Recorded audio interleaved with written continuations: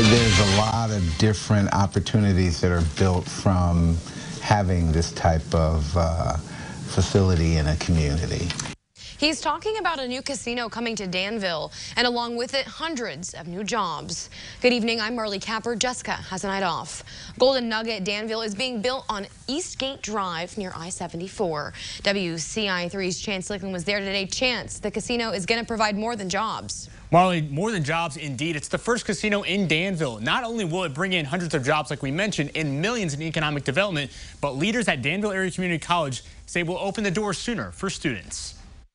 Construction crews broke ground on the new Golden Nugget Casino in April. Over 300 full-time jobs that are going to be added to the economy, with also some part-time jobs, as well as the revenue that it's going to bring for our community. It's set to open in April of 2023, and that progress is getting people excited, especially Carl Bridges, Vice President of Academic Affairs at Danville Area Community College. We've had some discussion around hospitality.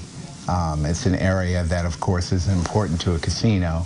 And so to have the opportunity to offer that as a program and build opportunities for our students to transition there as a part of the program or to do an internship. Bridges says DAC will provide space for training, which will start in January. It will create a new bond between the two facilities that Bridges says could bring new opportunities. We're also looking at how we can support them maybe academically with some of the programs that we offer here.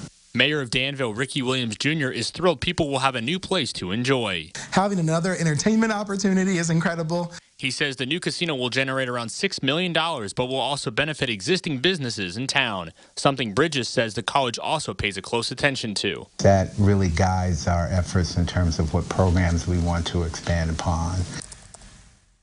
The new casino is part of a bill that allowed 5 new casinos to be built in Illinois and in Chicago. Bridges also says culinary programs and business programs are also areas the casino will contribute to. Marley. Chance, thank you so much.